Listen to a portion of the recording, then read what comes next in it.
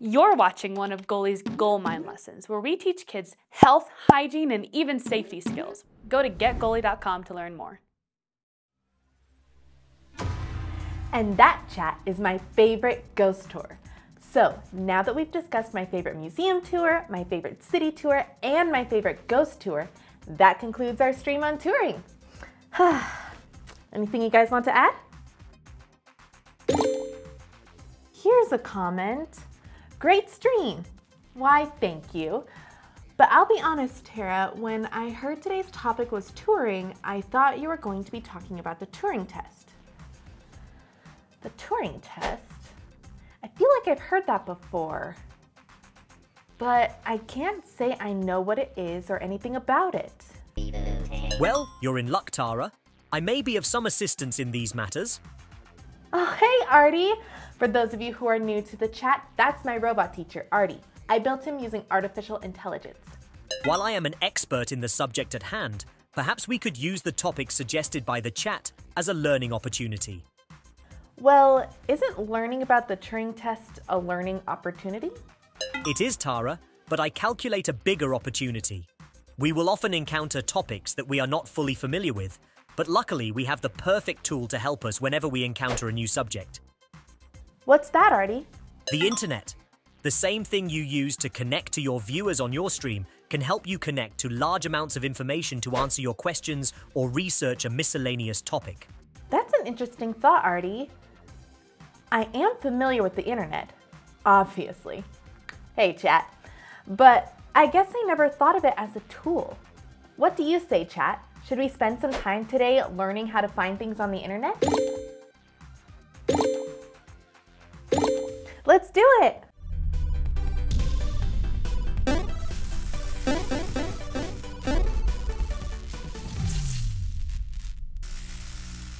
Excellent, Tara. Let's dive in. If you were a machine, like me, I would use the internet to explain this topic in a series of ones and zeros that would only take a few milliseconds. But because you are a carbon-based life form, perhaps it's better to use an analogy.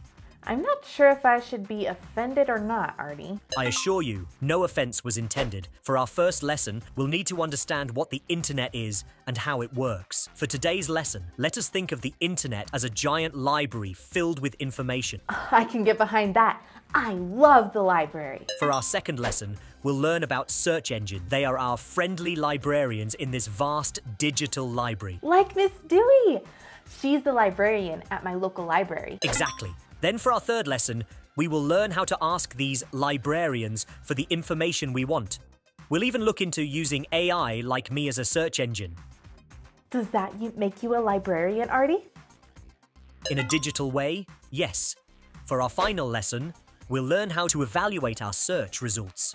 In the same way not every book in the library is relevant or accurate, what we find on the internet may not be exactly what we're looking for.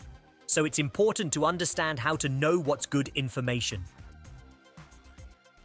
Do I need my library card for this journey, Artie? Negative, Tara. There is no library card required on this exciting journey through this internet library. Whew, that's a relief.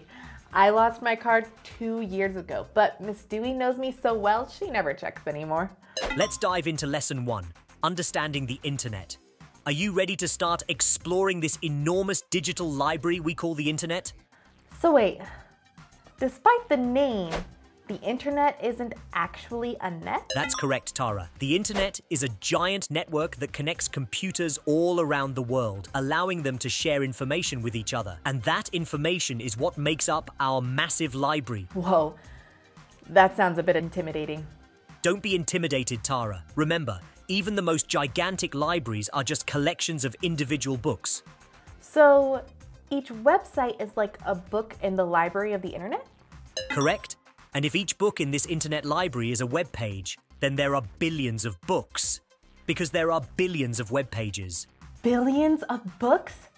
I thought you said I shouldn't be intimidated, Artie. It would take me my whole life to even find the book I wanted if there's billions of books. Lucky for us, Tara, the internet is a digital world that doesn't require you to actually go anywhere if you're connected. How does that work?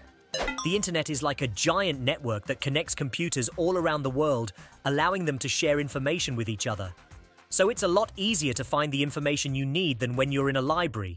It's like if every book you pick up turns into the book you want. Any book I want?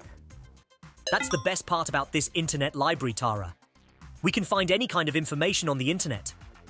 So it's like having access to every book in the world? Exactly. Some websites have text, others have pictures or videos. Some even have interactive content, just like some books have puzzles or quizzes. And just like a library has many uses, from studying for school to reading for pleasure, we use the internet for many things too, from researching new information and learning new skills to communicating with friends or playing games. That sounds amazing and complicated at the same time. But I guess it's not as intimidating when you think of it that way. It's starting to make sense now. I'm glad to hear that, Tara, but let us perform a knowledge analysis to be sure. What is the internet? Is the internet an actual net? Or is it a network that connects computers all around the world?